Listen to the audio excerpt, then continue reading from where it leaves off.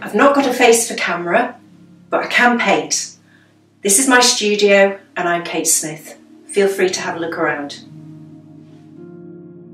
I would describe myself as a contemporary marine artist, and I'm influenced very much from the area that I live in, the North York Moors coastline, and also the fishing boats and vessels.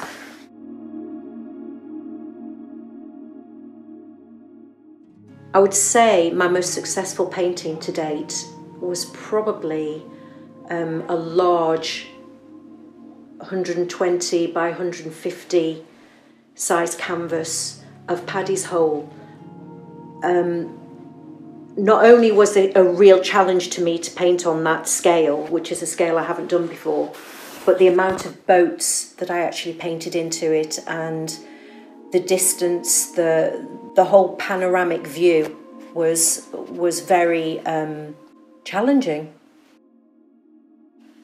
I think what was missing was the artistic challenge that I'd had previously as a student and then not been able to get back to for so many years. And now I've got the time, I've got the patience, and I finally feel as if I've found a style that suits me. I get a lot of pleasure and enjoyment out of it now. In the future, I'd like to be able to branch out further afield than the North Yorkshire coast, and although my work is very much based on the sea and the coastline and boats, I think that can be appreciated inland and throughout the rest of the country as well as here on this coastline.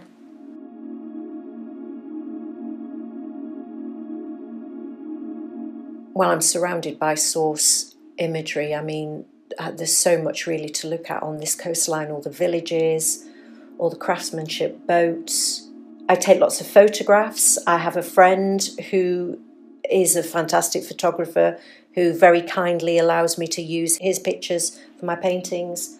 And because I work on such a large scale, I find that it's easier to work from my iPad, from the photographs that I have as source material. My colours, I think, are just a real exaggeration of the colours that are already there, that exist in the water around here, the sky, the scenery, the landscape, but they're exaggerated, obviously, and I think this adds an extra depth to my painting.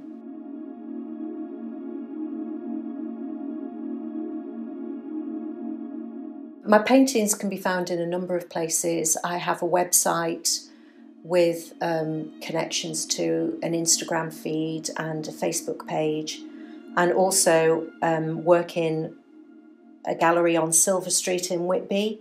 I've done a number of exhibitions, a couple in York.